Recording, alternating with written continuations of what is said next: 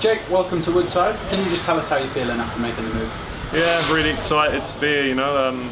Like as soon as sort of Aggie and Nath had mentioned about me coming down here, it was a no-brainer really. Worthing's club I've played against a couple of times and they've always played good football and been at the top of the league, so that's all you can say really. What was it about Worthing then that made you want to come here? Yeah, just like I said, like Aggie, the way that Aggie wants to play football I think is a massive plus for me, because he wants to play the right way, and especially last year, before Aggie was here, the amount of goals that Worthing scored was just like phenomenal. So for me as a striker, like to see that many goals being scored and the chances being created was perfect for me.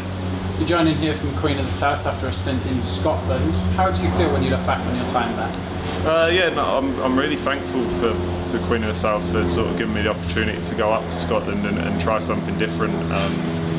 Like the football up there and the whole lifestyle up there is pretty different to what I had experienced in England, so I'm just really thankful for that. Playing wise didn't really go to plan for me. I didn't get as many minutes as possible as I thought I would, but no, like really, like the opportunity and the experience will serve me well in the future, I'm sure.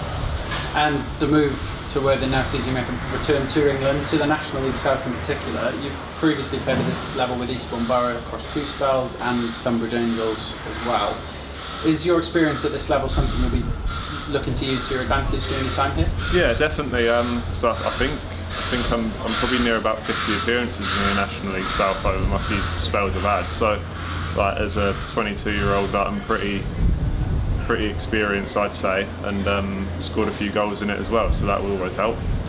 And you've also played at the level above with Aldershot Town. How much ambition has that given you to get back to that level and even potentially higher in your career? Yeah, so the National League it's another step up from the National League South, and it's a league that I think is growing with sort of every year. It's getting stronger and stronger and getting more like a League 2 and League 1 really. So I think having played in it, I'm really looking to try and get back into it and higher, yeah, definitely. And finally then, what are your main goals, both on a personal level and with the team as a whole during your time here? So for me personally, just want to try and help the team as much as I can with goals or assists, creating chances for other people and then finishing the ones that they create for me.